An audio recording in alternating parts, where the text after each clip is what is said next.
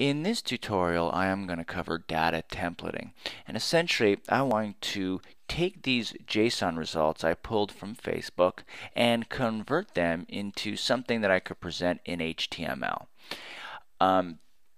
This is pretty simply done by taking the content I have in here and wrapping some HTML elements around it and then finally styling them. But in order to do so, we got to do something called data templating. So first, let's just cover some of the requirements you'll need in order to follow this tutorial. First and foremost, you should be able to build something like this on your own. I won't be covering it in this tutorial. And essentially all it is, it's a div container called results, and in there we have an image element, an H1, a P, and another P, two paragraph elements, one that has a class attached to it. And actually this particular element I actually built in static HTML, and for reasons I'll explain in a bit. The second thing is I did some basic styling to it, and you should be able to do the same. Nothing sophisticated over here. I'm just applying some colors and some floats and some border radius elements, and everything I'm styling this element with is basic CSS. Probably the more complicated, or at least more complex element going on here is the getJSON function, because in order to actually pull this data, you need to be familiar with jQuery's getJSON, and of course you need a basic familiarity with Facebook Graph API. Now, I'm not doing anything sophisticated besides polling for this information. Okay. With those things out of the way, let's actually look at how we're going to build this from this string. So what I've done, and what I always do when I do some data templating, is first I build it in static HTML. And I essentially just copy and pasted some of the data that I'm going to present on my page from here statically into there. Okay, with that out of the way, this gives me an example of what I actually want my end result to be. But the next thing is now actually let's pump some of these elements into our code. First order business is I'm going to use jQuery to just create this div container called results. Div class equals, and then double quotes, results. Notice how you always use a lot of double quotes in HTML, so that's another reason why using single quotes is pretty good with jQuery. And then I'm going to close it. Now just take a look how I actually opened and closed an HTML element within my my jQuery selector over here, and that's actually what's going to have jQuery actually create this HTML element out of nowhere. The next thing I'm going to do is append something, and I am going to append the, well, basically the variables or the values of those variables in here that I want to display on the page. Now let's take a look. The first thing I want is this image link, and this image link is found in, let's see, in picture. So in order to grab that particular element, first I need to do my FB results, because this is what I'm naming my data set from getJSON, and then I need to get that picture. Let's see, I gotta type it in, pictures, or picture rather, singular, and that should do it. So that should grab that picture link, and now I have it in there. Alright, that's so far so good.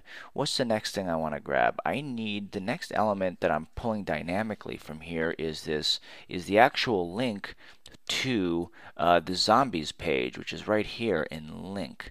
So what I'll do next is do append, but I'm looking for now this link element. So far now I have those two things. Okay, what else do I need? The next order business is actually the name of the page, because I have it here as zombies and it's listed here as name. So I'll put that in as name. Good.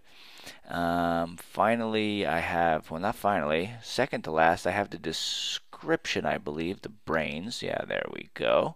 And I'll pop the description in there. And finally I have the likes. And that's what I have down at the bottom over there. I have likes. So far, so good. Well, actually, we're not done quite yet. We've created this element and we've appended a bunch of things to it, but now we actually have to append this element to the page. So the final thing you do is you do .append to, and from there I'm going to append it just to the body, because that's where this is going to go. So before I get any deeper into this, let me preview this and make sure that I'm at least getting that content there. Yes, save it. Okay, good. So as you see, some of my CSS styles are taking effect on it, but I do have all the content I need. I'm almost there, but now I need to actually do the data templating. So we're actually getting to the meat and potatoes of the point of this video.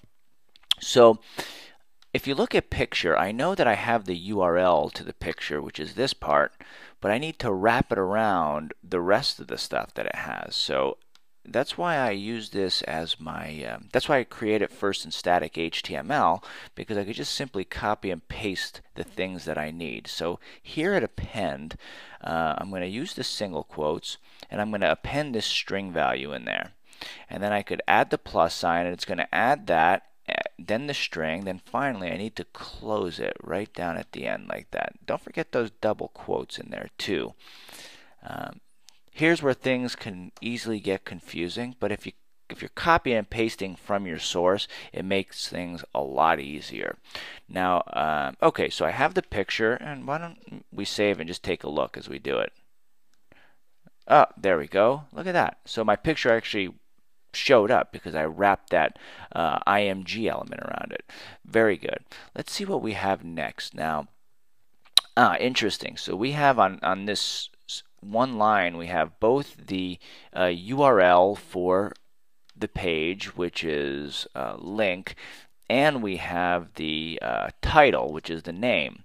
So really what I should have done here is, instead of have that on 2 lines, I just add a plus like that, and now I have those 2 elements since they're going to be on the same line. Okay, so let's see. So first, at that link that I have, which is right up here, right before the link starts, I have the h1 tag and I have that href tag. So I'm going to copy that. I'll do my single quotes first, and I'll wedge it in the middle, and of course you need to add to it. You need to add that plus sign, otherwise you're going to have a problem. Maybe for clarity, I'll add some spaces between my pluses, so as you're watching, it's a little easier to follow. So that link works. And what else do I need after that link? I need, oh, I need the ending, right? The double quotes in the ending bracket. And so I'll do another plus, double single quotes, and put that in the middle. Okay, now we have the name, so that's taking part of this, that's taking care of this zombies text over here, and I just want to have my anchor link that's closed and my h1 that's closed. So after that I'll add that 2 single quotes and add it right in the middle. And let's see what we got there. Oh, look at that. So now I have that as an h1 tag, and it's a link. I could just double check it's working. Very cool. On my description, my description's really easy. It's just starting and closing a p tag, so that's no problem there. I'll pop that in, and then I add the plus and pop that in.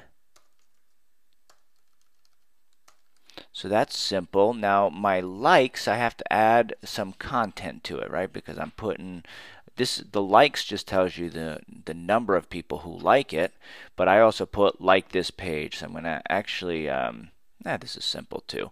I'm going to take this whole class. I actually, for the likes, I defined a specific class for it at the bottom. So I have to add that in there.